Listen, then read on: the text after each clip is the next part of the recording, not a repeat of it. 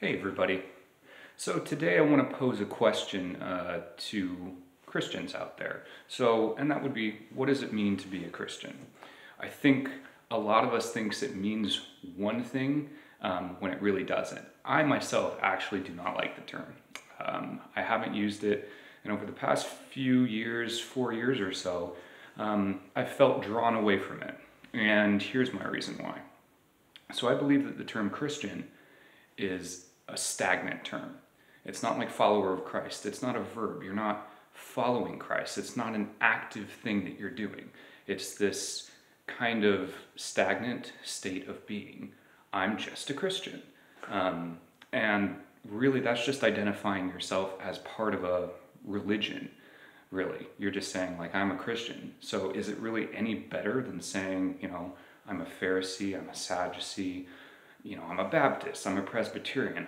This is what I am. This is what I identify myself as.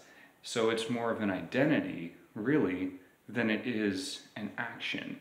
And that's why I prefer the term follower of Christ. And I don't like getting bogged down by Christianity and the constraints that I feel like have been placed upon it and the parameters. So my advice to you today would just be, ask yourself truly who you are and what you want to be. Do you want to be an active follower of Christ?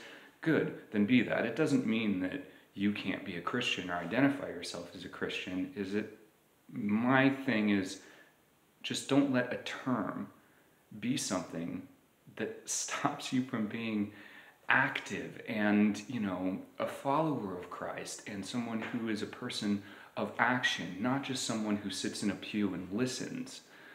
Be someone who goes out and challenges things and speaks boldly for the name of Christ and defends the God who created you and then the God who gave his son, his one and only son, to save you.